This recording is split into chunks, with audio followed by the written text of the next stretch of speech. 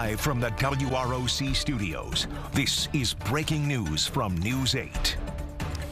Good afternoon. That breaking news just into our newsroom. Rochester police have charged the father of a one-year-old girl found dead earlier this week with manslaughter. Late Tuesday morning, Rochester police responded to the Chatham Gardens apartment complex for a child unresponsive. They rushed 13-month-old Deannalise Brito to the hospital where she died. Police say the girl ingested a mixture of cocaine and fentanyl and say that her father, 31-year-old Dylan Brito, not only failed to keep her away from the drugs, but also tried to conceal evidence of those narcotics. RPD says he had several outstanding warrants for his arrest in Genesee County.